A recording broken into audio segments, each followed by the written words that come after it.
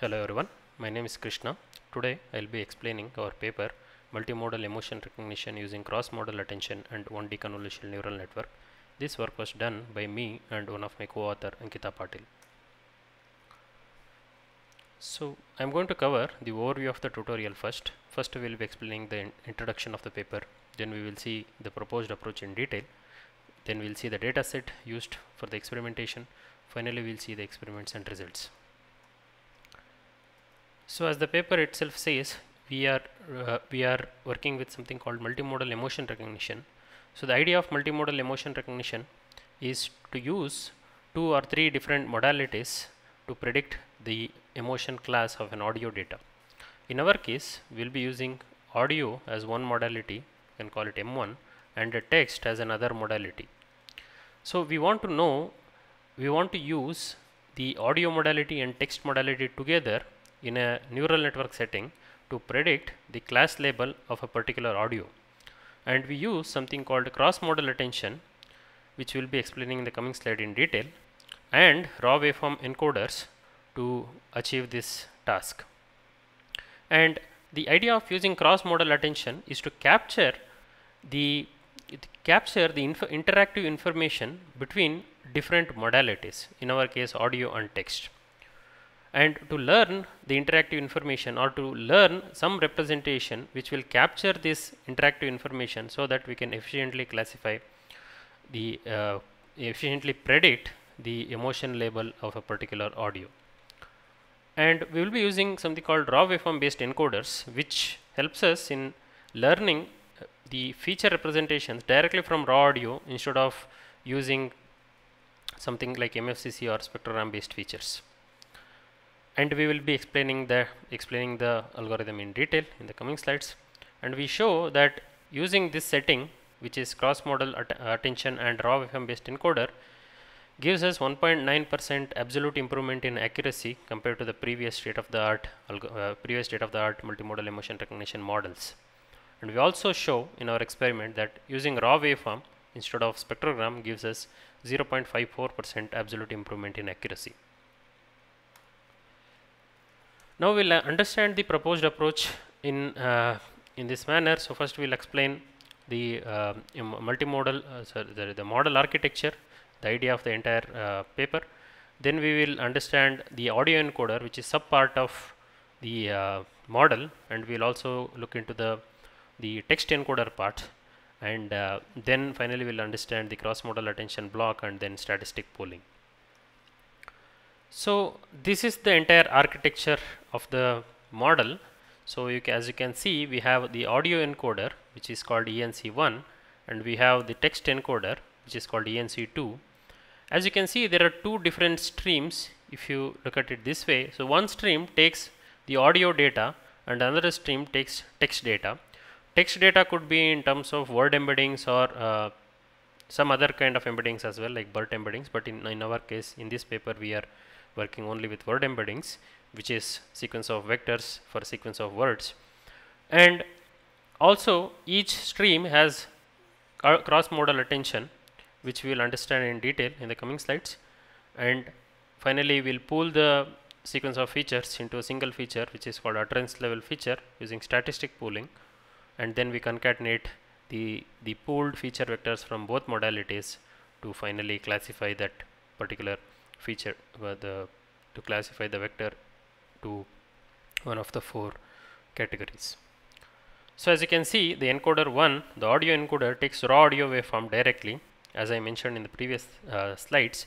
So we work with the raw audio waveform and we use sequence of convolution layers to extract features directly from this raw audio. And as you know, convolutions, since if you want to work with 1D signal, we have to use 1D convolution, and we have 3 different convolution blocks here. Each one has the same settings but with different parameters, like 1D convolution, batch normalization, ReLU, and max pooling operations. And then we use BiLSTM layer to capture the temporal information which takes the learned features from raw audio as inputs and learns the temporal information using bidirectional LSTM setting. And the same thing, in the same way, we have word embeddings, which are for sequence of words, we have sequence of word embeddings. Then they go through projection layer. So the 1D convolution is, you can see here, is just a projection layer from whatever word embedding dimension could be to as a particular dimension. It acts as a projection layer, and then the same by LSTM is used to capture the temporal info, which could be some sort of a semantic and syntactic information. Then we use cross modal attention, which is the main important thing in this paper. The cross modal attention takes both audio encoder features and text encoder features and uses this attention mechanism to learn the cross modal or interactive information between these two modalities. And in the similar fashion, the CMA2 takes the text encoder feature and audio encoder features and again learns interactive information between the two modalities, and we will look into the details of how this interactive information is captured using attention mechanism in coming slides. And then once we have the features, or once we have the attention learned interactive features or the representation, we can pool them using statistic pooling layer to get a utterance level feature vector which will represent the entire audio. And in the similar way, we also use statistic pooling after CMA2 as well, and then we can concatenate the two features which will have information from both stream, and then we can use that for the classification, which will predict which is some sort of a softmax classifier. This is the whole idea of the paper. This is the entire block of the paper. Now in the coming slide, we'll understand each block, this diagram block by block. So as you saw in the previous slide, we had this audio encoder. So the audio encoder basically is a neural network which has couple of CNNs and RNNs to learn feature representation directly from the raw audio data. So as you can see here, we have this raw audio, which could be some sort of a 1D signal. Let's represent it as xn, which is sequence of samples x1, x2, and let's say capital Xn. So basically these are sequence of samples in raw audio. Then we can use the convolution block. So this convolution block is consists of 3 convolution layers, and each convolution layer has 1D convolution operation, patch normalization, ReLU, and max pooling. So we are passing this xn as input, and we get something called FA. So the FA is basically a 2D matrix. So it is a 2D matrix, and it has 2 dimensions. So one dimension basically represents the number of filters. So as you can see, this dimension represents number of filters in the last CNN convolution 3 block. Let's assume it as 64, for example, if you want to learn 64 features, and other dimension represents time, right? So basically this FA is a 2D matrix, and as you can think already, this 2D matrix is something similar to MFCC features or spectrogram features. So in case of MFCC as well, we extract features at every 10 millisecond frame, and after we apply MFCC algorithm, we get a 2D matrix which has one dimension, which is the y-axis has a MFCC dimension or spectrogram dimension, which could be 13 dimension MFCC feature or some other features, or 80 log mil filter bank energy, something like that.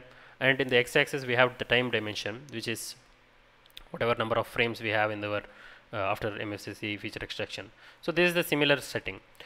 Now this sequence of vectors, which we can call them as features, then goes to BLSTM layer layer or neural network, and the output of which will have some sort of a temporal information, right?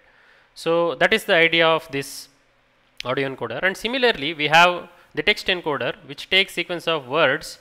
So let's call WT as W1, W2, and so on to WT, which are sequence of word embeddings, which in our case we are using glove word embeddings, and they all similarly go through 1D convolution layer, which is kind of a projection layer, and then finally by LSTM to capture the temporal info, right?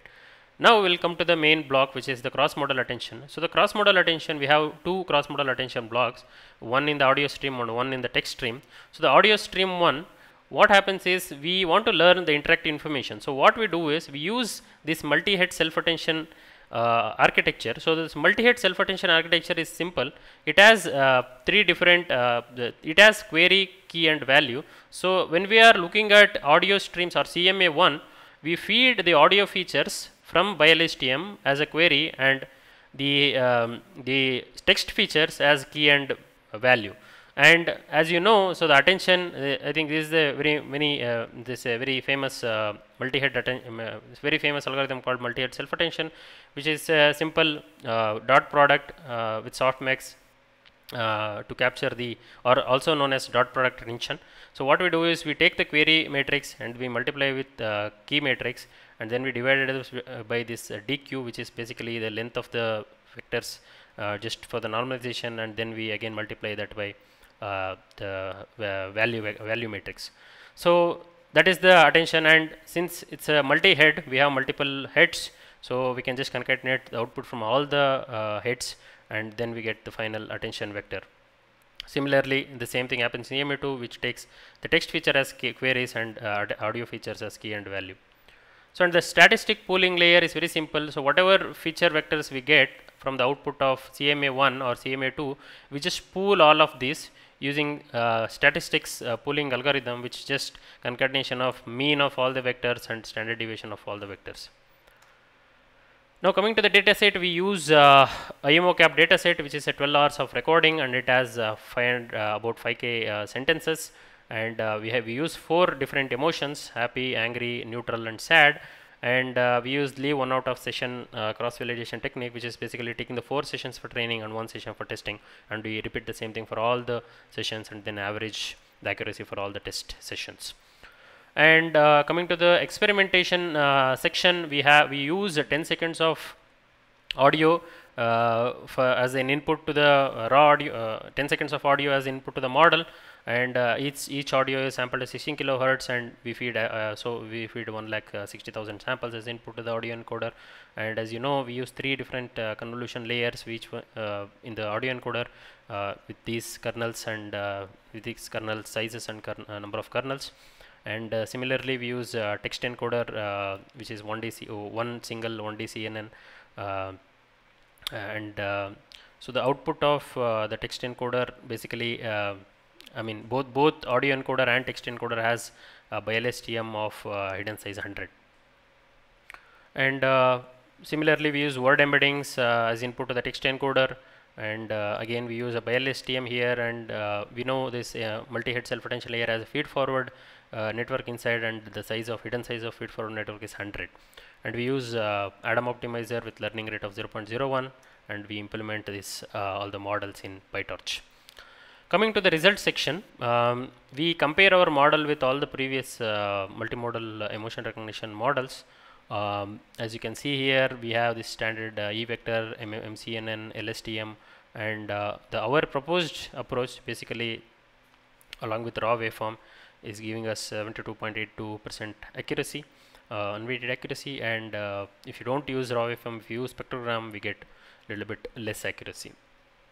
And coming to the comparison between using unimodal methods or and multimodal methods, if you use only audio, we have the best one is TDNN plus by LSTM model, which is getting 60.7% accuracy, and if you use attention with LSTM, so LSTM with attention, we get 58.80, and ours is lesser than the previous state of the arts in case of multimodal, sorry, in case of unimodal.